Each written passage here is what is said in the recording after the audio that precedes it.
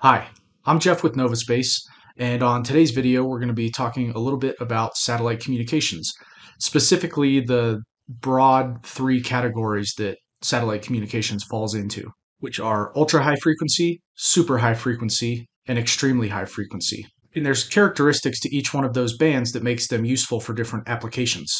So we're going to use our communication satellite story from the Novaspace professional course to highlight these differences and explain what those different bands of satellite communication are used for.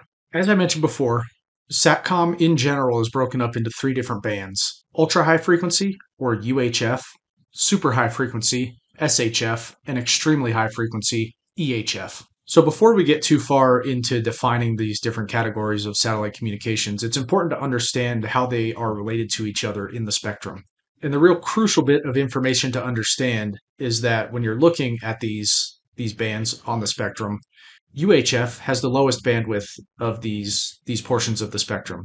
As you move up to SHF, you have 3 times the bandwidth in SHF that you have in UHF, and just like the relationship between SHF and UHF, EHF has 3 times the bandwidth that SHF has.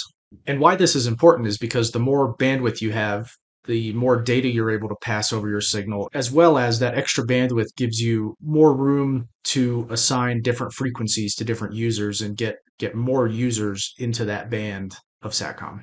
So first off, we have UHF, also referred to as narrowband, which falls between the 300 megahertz and 3 gigahertz portion of the spectrum. UHF is characterized by its longer wavelengths when compared to SHF and EHF, and its relatively inexpensive user terminals when compared to the other two bands. This longer wavelength allows for things like communication on the move, where you don't have to have as precise antenna pointing as you would with, say, an SHF or EHF terminal.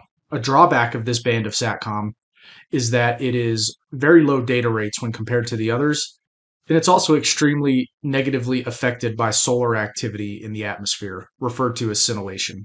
Moving on to super high frequency, SHF. SHF, also referred to as wideband, occupies the 3 to 30 gigahertz portion of the spectrum. SHF is an extremely attractive option for satellite communications because not only can you get much higher data throughput compared to UHF, it also falls in kind of a sweet spot of the spectrum where you're getting minimal solar and atmospheric effects on your signal. So whereas UHF is extremely negatively affected by solar activity, EHF is extremely negatively affected by atmospheric activity. So SHF kind of falls in that middle spot, that sweet spot, that makes it a very attractive option for SATCOM users. And then finally, we'll talk about EHF, or protected band, which falls in the 30 to 300 gigahertz range of the spectrum. So EHF came around as a result of the Cold War, and it was designed to communicate in a post-nuclear event world. So if the United States and the Soviet Union had actually come to blows in the nuclear arms race, and detonation of multiple nuclear warheads would have caused effects on our atmosphere similar to that we get from the sun. And basically, all other traditional forms of satellite communications would be extremely ineffective. So EHF and its extremely small wavelength is able to penetrate that nuclear scintillation environment to pass communications in extremely critical times. Now that has kind of gone to the wayside as we move into our modern application of EHF. So much like SHF has triple the bandwidth of UHF, EHF has triple the bandwidth of SHF. So you're able to get, theoretically, incredibly high data rates in EHF. However, user terminals are typically very expensive, and also the signals are negatively affected by rain attenuation. So there's a lot more atmospheric absorption when it comes to EHF than SHF.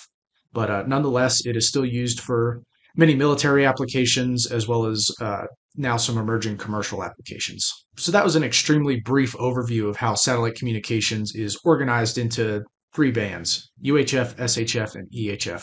If you're interested in learning more, please visit novaspaceinc.com and check out our catalog of professional development courses related to space. And as always, thank you for joining me, and I'll see you on the next video.